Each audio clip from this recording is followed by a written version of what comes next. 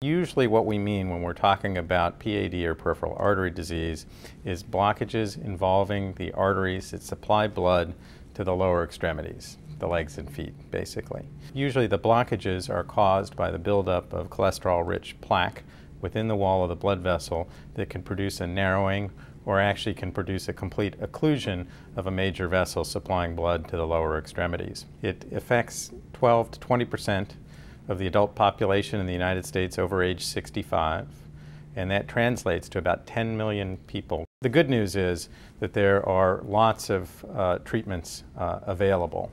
So the key is identification of the patient and then making sure that they're getting appropriate treatment. So if we look at the population in the United States that has PAD, most of them have some identifiable risk factors.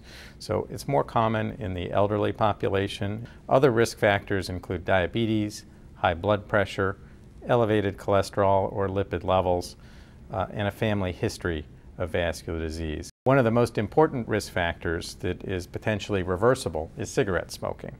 So what are the symptoms of PAD? In many cases, there may be some blockages, but they may be completely asymptomatic. There's a population of patients with PAD who develop pain in their legs when walking, and that's called claudication or intermittent claudication.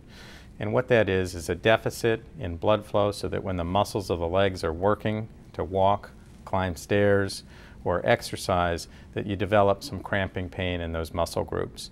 Now, in very advanced stages of peripheral artery disease, that's where you don't have enough blood flow to the legs or feet, even at rest. So even when the muscles aren't working, and we term that critical limb ischemia. Now that's an absolute emergency because patients with critical limb ischemia may be the ones who are at imminent risk for loss of their limb or an amputation.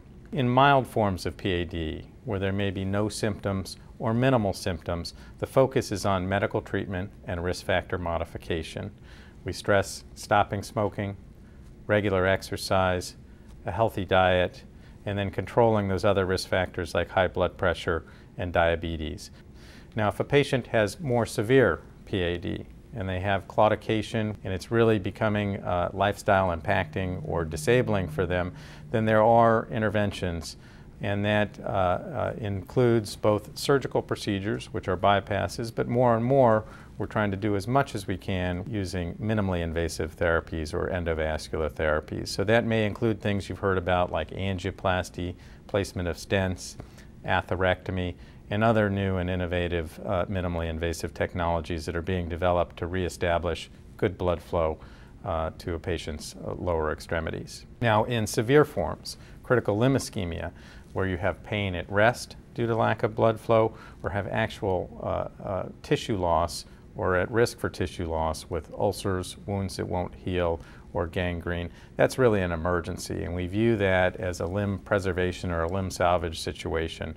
If you have PAD, I think that Weill Cornell Medical Center and New-York-Presbyterian Hospital is an excellent place to be.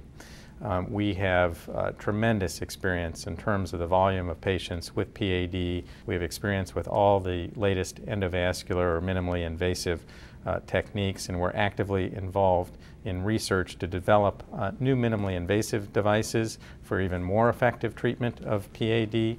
And we're also involved in different research projects involving medical therapies, including novel stem cell therapies for treatment of critical limb ischemia.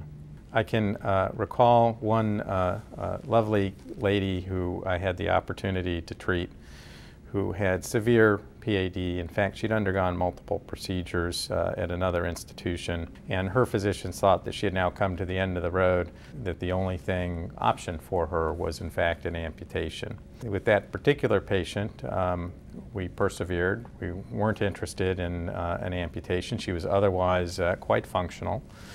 And so we were able ultimately to do a bypass procedure on her that was successful. This is now over a year ago, and she recently just sent me a card with a copy of some golf tournament results where she won first place in a recent golf tournament. When you have a patient like that who really is, got nowhere else to turn, going to lose their leg, and you can save their leg or do something to save their life by treating their vascular disease, that's what's really the most satisfying thing that we do ultimately.